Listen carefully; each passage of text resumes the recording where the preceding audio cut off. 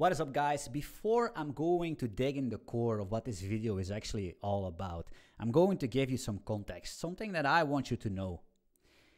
So you see, the difference between me and you is actually nothing. I am not special. That's very important before we go into this video, because you might see my YouTube channel and you see, hey, this guy has like 75k subscribers. This is gonna be somebody special that knows everything. And the truth is, it's actually not. I am just a normal human being, just like you. There is nothing different. Maybe I have a little bit more experience than you, but besides that, I am not smarter than you. I'm not special. The only difference between me and you is my mindset. That's the only difference. So why do I have 75k subscribers on YouTube? Because I make YouTube videos, right? And why does somebody has only 10k subscribers on his YouTube channel? Well, only two reasons, right? Or he just started out, or he already quit, right? There is no difference, right? We are all human beings, and we all have like equal chances. Is maybe a little bit, that's a special topic, but by the end of the day, we are all just the same, right? Very important. Because 3 months ago, I actually woke up and I had this idea, I had the urge to build something. I was basically chasing for a very long time. I was chasing the shiny little objects, especially around AI, because that was hip. And I thought, man, this is nothing for me. I don't really like to work in that. And I said, I'm going to just do my own thing, right? If people don't want to see it, that's their problem. I'm just going to do my thing. And because I have a lot of experience in trading instruments, I worked for exchanges for a very long time, market makers, and some other trading related analytic companies. And I said, man, I'm going to just build something in Go. Completely from scratch, right? Of course, 3 months later, right now, it's not really Go anymore. The backend is Go, but the client is basically written in the Odin language. But the thing is that I just want to build something from scratch, and I just did it, right? And I worked on it for one day, and I posted this tweet here. And basically, you can see it's a very scuffed app if you look at it, right? There's nothing really special about it. Basically, everybody can make that. And I posted this tweet, and it had like 500,000 views, which is basically insane. And the reason why it has so many views is because people were laughing at it, right? They were laughing. Even the big competitors like Kraken and some other competitors, they were laughing at my application because I said here, people sleeping on Golang, 60 FPS, yada, yada, yada. And then some people say, of course, Jonathan Blow, for the people that don't know him. Jonathan Blow commented as well on this tweet, and he said, wow, you can render text at 60 FPS, right? So you can see, I started this out, and a lot of people threw me under the bus. And I can actually just, I mean, why not, right? It makes sense. It looks like trash, right? But you need to understand that now we are 3 months further, and we have a live working beta going on, right? You see, this is basically the product right now, which you can actually try for free, right? Check the link down in the description. And if you want to basically have access to the source codes and the insider package, which is basically you pay once, you get the source code, and you have lifetime updates and access to the official server, you can check the link down in the description as well. That supports the project, right? So this is what I built at 3 months. It's right now working. The backend is in Golang, and the client here is written in Odin, which is available for Windows, Mac, Intel, and Mac Intel version, and Linux, right? So the reason of this video, basically, after this small little intro, is how did I do this? How can one go from nothing, the whole internet against him, and deliver something without quitting? Because if you think that building this application in the distributed active backend and all that stuff, if you think that is difficult, if you think it's a skill, it's based on skill, I think you are wrong. And I really hope that this video can motivate, that's my goal, that this video can motivate you, can inspire you to basically just believe in yourself and overcome the moments where motivation is lacking. Because in my opinion, building something that's from zero to something that's actually usable by the internet and actually maybe makes money, it takes way more than only programming skill. The most important thing is, how do you overcome the moments where motivation is lacking, where the motivation is lacking, right? And I want to give you my tips, because you need to understand that there were a lot of times, and I don't think I can count them on all my fingers, which are 10. Yes, still 10. The moments where I was demotivated, the moments where I actually almost pulled the trigger or pressed the button to quit, because I thought that it's too complex. Nobody is going to use it. What am I doing? The competition is already there. They already have something better than me. What am I doing here? I'm wasting my time. A lot of times. Because there were a lot of ups, but there were also a lot of downs. Because progression is unfortunately not linear, right? And the only difference between succeeding and failing is that one more try extra, you know, the one more day where you say, okay, come, let's just continue, right? So, because I don't know how you guys feel when you start a project and how your project life cycle looks like, right? And I would basically, if share it in the comments. I'm really, really looking forward if you feel the same that I feel, because I'm going to actually, let me close this app real quick. I'm going to try to basically, to give you guys an overview on how my project's life cycle actually always goes, right? It's very important. And I hope by the end of it, you're going to have some tips so you can actually finish your project, right? And because you're going to learn a lot about that. So basically, it all starts here at this point. This is a timeline, right? And we all have this idea. Suddenly you wake up or something, or you're talking with a friend and, oh, you have this idea and you're going to make the next big thing, right? And you just start opening your application and you write the stuff in your favorite editor, right? And this time it's going to be different, right? You start building it and it's going to be different this time. You're going to make tests. You're going to name your variables perfectly. You're going to do all idiomatic approaches that you have learned, or that basically is going around on the internet. It's going to be pinpoint, precise documentation, comments, everything, and it feels amazing, right? You cannot sleep. You're full of dopamine, adrenaline. You want to wake up and you want to start building on your project, and everything goes fine, and you make a shit ton of progress. The problem is that at a certain point of time, things are going to go a little bit south, because you're trying to implement more complex things. A little bit of trial and error. So your code is starting to look a little bit less structured, because you want to quickly test and quickly see, and you're building up and doing it dirty. And before you know, it's starting to look a little bit like a mess, right? The progress you're making is also not that fast anymore, because it makes sense, right? You always do the first things first, like the scaffolder of your application is always the fastest, right? Authentication and all that stuff. You're also probably going to buy a domain name you're never going to use, you know? But the thing is that at a certain point of time, things get complex. Things are unknown territory. Let's say that this part here is basically unknown territory. Unknown. Because this thing is what we know. Right? Authentication, setting up a project, making some folders, you know, like a real fashionista. But then we're going into the unknown, and things are going to start to look dirty. Progress is going to be a little bit slower, and doubt is creeping in, right? Doubt is creeping in.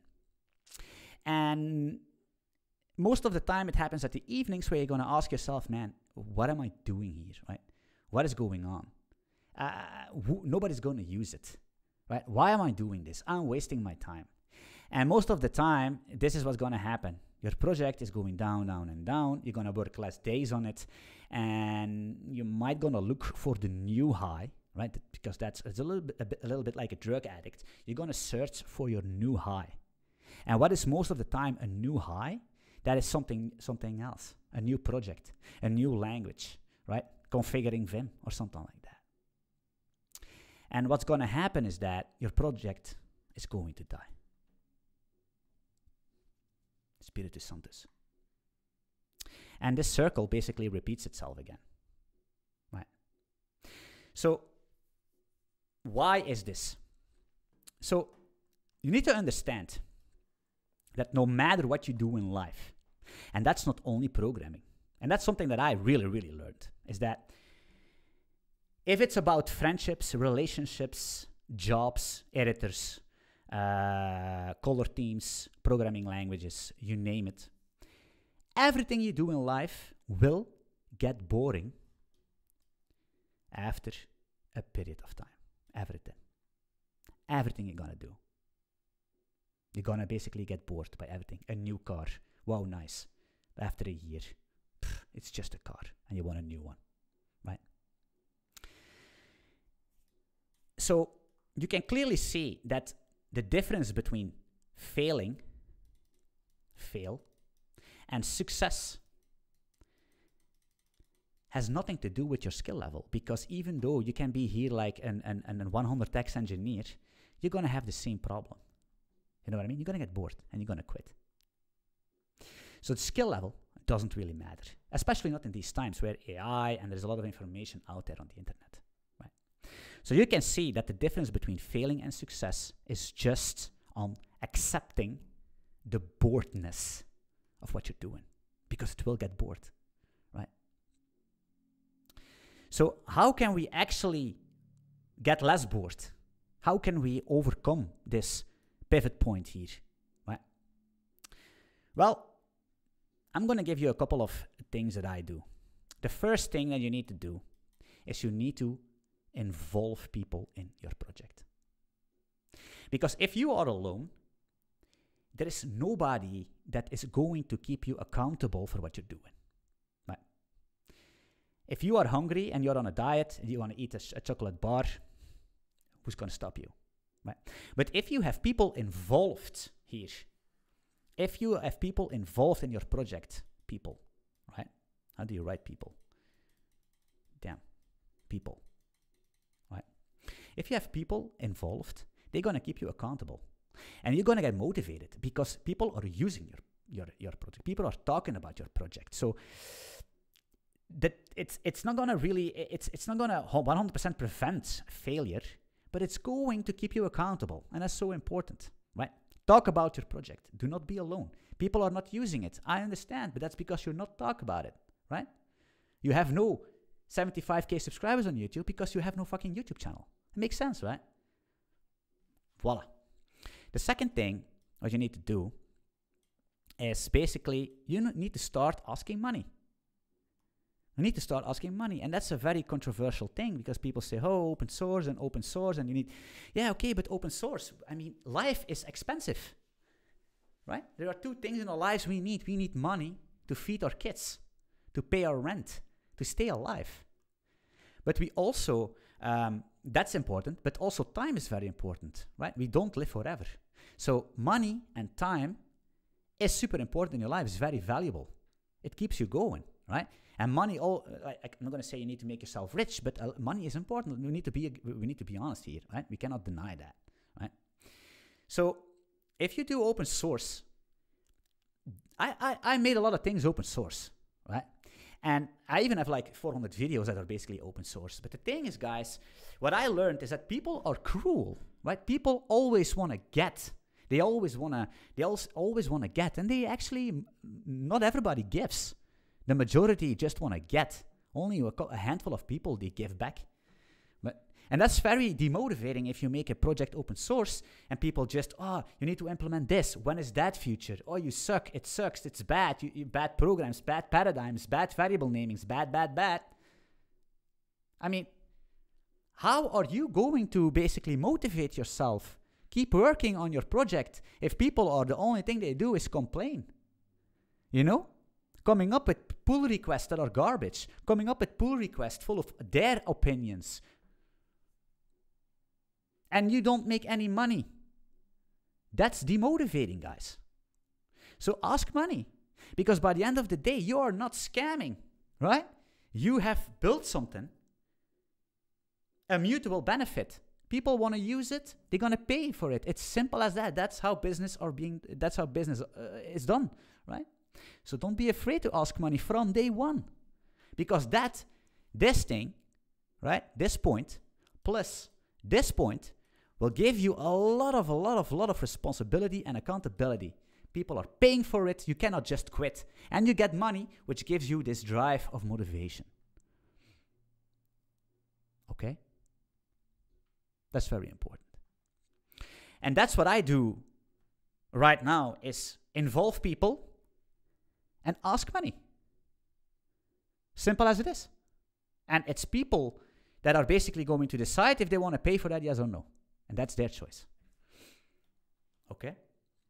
And point 3, that's super important, and that's the biggest mistake you all gonna make, and that's one of the most important things. So if you like this video already, consider subscribing, join the Discord channel, and give me a thumbs up, because I promised Grandma 100k subscribers by the end of the year. And if you want to see Market Monkey, check the link down in the description as well. If you want to support it, everything in the link down in the description, a little bit of a marketing. But point 3 is basically, you need to filter social media. Social media. Because media. This is basically what I see in my community, the biggest mistake. So, for example, somebody is very proficient in JavaScript or very proficient in Python or something, or PHP. And they start a project and everything is fine, and then suddenly they see on Twitter that somebody is tweeting like, oh man, you need to use this new super language Rust because it's safe and it's fast and it's everything you need, or write Golang, or no, you need to use Elixir and all these things. And you're gonna get in doubt. You're gonna be insecure, like, oh no, I'm building it in the wrong language, it's gonna be slow. And you're going to be confused, you're going to look at the new language, you're going to get a new injection of dopamine, and you're off track. Simple as it is, right? Or some paradigms like, you need to use this special tool or Kubernetes, or they come, the whole social media is there to just mess with your mind. You need to understand that. And it's just a mindset. And that's basically what I told you in the beginning of the video, that's the only difference between you and me, is the mindset. I can see through things. Sometimes people tell good things. Sometimes they tell 50% good things. And it's up to you to change your mindset, to believe in your own idioms and in your own narrative, and take what you want from people and leave aside what you want from people. You know what I mean? Like, filter get what you need and leave behind what you don't need. Is very important. And if you are in doubt, if you do not know, always trust your inner instinct. Always trust your guts. Maybe you're wrong, and that's perfectly fine. Because if you're wrong, you're going to notice very soon. And you're going to learn. You know? That's what it is. So, this is not like this is going to make me rich. This is going to finally get me a job, or now I'm going to finish my project. No, it's like, keep these things in mind, and try to bite through the hard times, just like me, because I need to do that as well. And if I think about it, maybe I have more bad times than good times, but you just need to understand that even if you go to the gym or whatever you want to do in life, if you just keep doing what needs to be done to achieve your goal, and you can just consistently do that, success is always around the corner, man. Trust me. So I really hope this video is giving you a little bit of an inspiration, how you can go from something like, I don't even find anymore, something like the most crappy thing in the world, to something that just works like a fucking charm. You know what I mean? Without need to be an exceptional engineer, because I ain't no exceptional engineer. I just have an exceptional mindset. And learning to have this exceptional mindset is just a flip. You know what I mean? It's just take it as a man or a woman, and embrace the boredness. And sometimes you need to take the pain for a couple of days or weeks, because there is always ups coming, as long as you can survive the downs. Thanks for watching this video, and I'll see you soon.